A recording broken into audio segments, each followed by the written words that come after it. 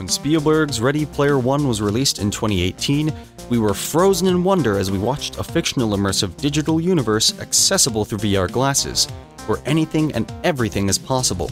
At the time, there were similar virtual spaces for VR and AR glasses in our physical world, such as Horizon, Rec Room, and Roblox. But the experiences they offered were very limited. They were nothing like the Oasis. Fast forward to 2021 and it looks like sci-fi is quickly becoming reality. The recent announcement of Facebook's Metaverse might just be one of the most important innovations since the creation of the internet. It comes with the Meta AR glasses. Are we really witnessing the birth of the Oasis? What are the Meta AR glasses, and how do they work? Join us today as we take a deep dive into Facebook's Metaverse, where we will explore what this digital world is and the Meta AR glasses that will allow us to be a part of it. In October of 2021, Facebook officially changed its name to Meta. This change was a strategic move meant to usher in a technology they had been working on for the better part of a decade: an immersive digital universe. Their first solid attempt at creating this was with the social virtual world Facebook Horizon. However, it never took off, and at the moment, it is in an invite-only phase for beta testers. With a recent surge in popularity of NFTs, cryptocurrency, and the blockchain, dreams of a decentralized metaverse appear to be assembling. Facebook's Metaverse takes up a section of that digital universe, but it also introduces a bridge to this new world that opens an unfathomable realm of possibilities. We are talking about possibilities that will take us closer to an immersive digital world, which you must admit will be cool, whether or not you agree with the company's policies. If our interaction with the metaverse was restricted to a glass screen, it would be just another bland invention.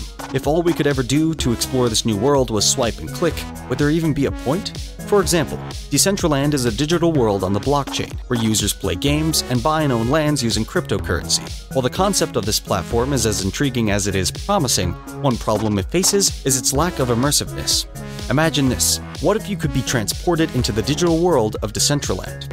What if you could walk on a digital land that you bought in real time?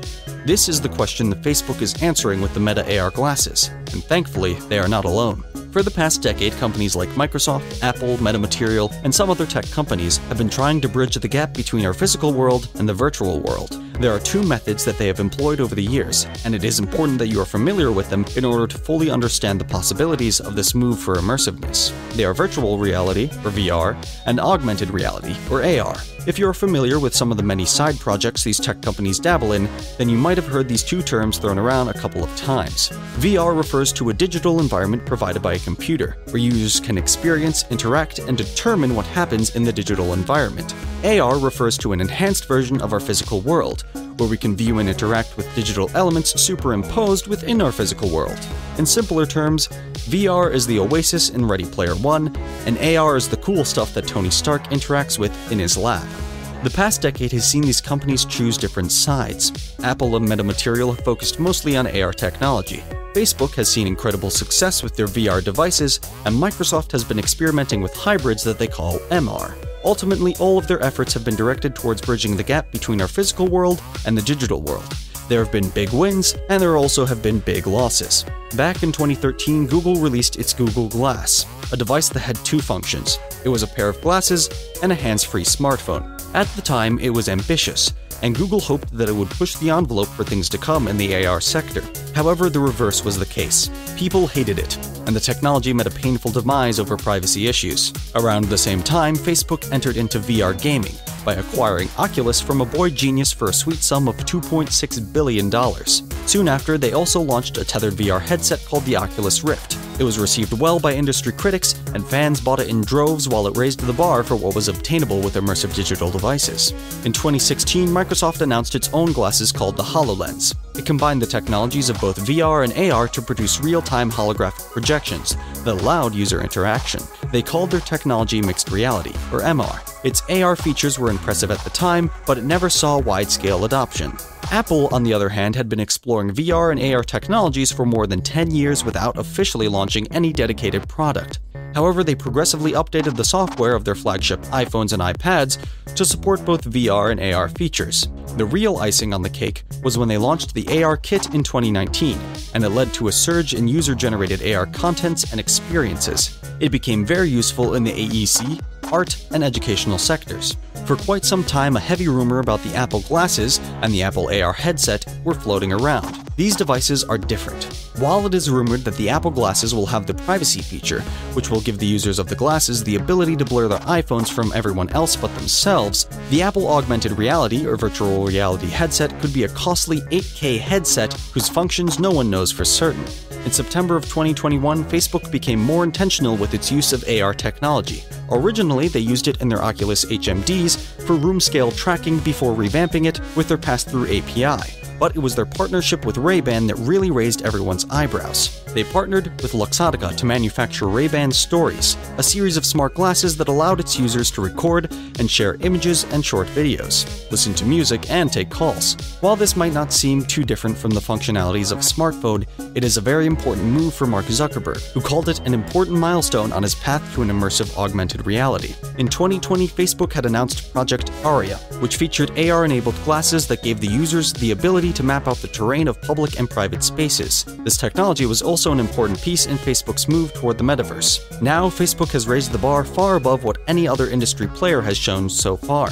At Connect 2021, they announced an ambitious device called Project Nazare, the first ever consumer augmented reality glasses. This is the bridge to Facebook's Metaverse. But we may wait for quite some time, because the technology required to develop an ultra-slim but powerful AR glass is still in its infancy, and the prototype has not yet been miniaturized. In other words, this device is still too big for adoption. At Connect 2021, we are given an extensive preview of the boundless possibilities of Project Nazare in a demo video. Mark Zuckerberg led us through a simulated concept of what a scene in Project Nazare would look like. We witnessed as users messaged themselves over WhatsApp and organized a game night, when the avatars of the user's friends appeared in his physical living space as they participated in the game. It was a breathtaking hybrid of both VR and AR tech. Zuckerberg has admitted that there is still a lot that needs to be achieved before the glasses become a reality. The device will have to house radios, projectors, cameras, customer silicon chips, speakers, sensors, and hologram displays while looking as sleek as the Rayban Stories. At the core of their innovative drive is the proprietary AR software called Spark AR, which is Facebook's response to Apple's AR Kit and Google's similar AR Core. Other features that Project Nazare will integrate are hand and full-body tracking, which when combined with the Spark AR will enable users to interact with digital objects in their physical space. Facebook wants users of their Meta AR glasses to be proactively supported by the device. For this to happen, the device's integrated AI assistant needs to be aware of the environment of the user, what they are looking at, and what their intentions are. So far, there has been considerable progress. During the demo, the director of Meta Research, Michael Abrash, gave a glimpse of what his team had been working on. We were transported into a model apartment, where they were able to identify every object within the environment according to its form and function. The Meta AR glasses could also recognize what object the user was looking at and determine that user's subsequent actions. As exciting as Project Nazare looks, Zuckerberg has given a 5 to 10 year timeline for its completion, which might seem like a bummer to many. 10 years is a long time. The obstacles the device has to overcome go beyond shrinking important bits and parts. One other issue that it will face is data speed. Meta's chip manufacturer, Qualcomm, has stated that for the live VR AR to work seamlessly, the device will need a minimum data of 200 megabytes per second. Most of the world uses 4G data, and it moves at an average of 30 megabytes per second. At that speed, the device would be useless for its main function. 5G can achieve this number easily, but the network has not been properly developed for global adoption. What the Metaverse and its AR glasses need is time and our patience. In 2018, no one would have imagined that an Oasis-like project would be announced as soon as 2021.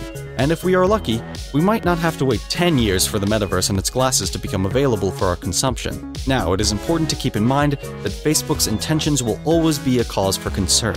Their name change was a suspicious move that was interpreted as a silly ploy to mend their tarnished reputation. Many people have asked why the company is spending billions on their Metaverse.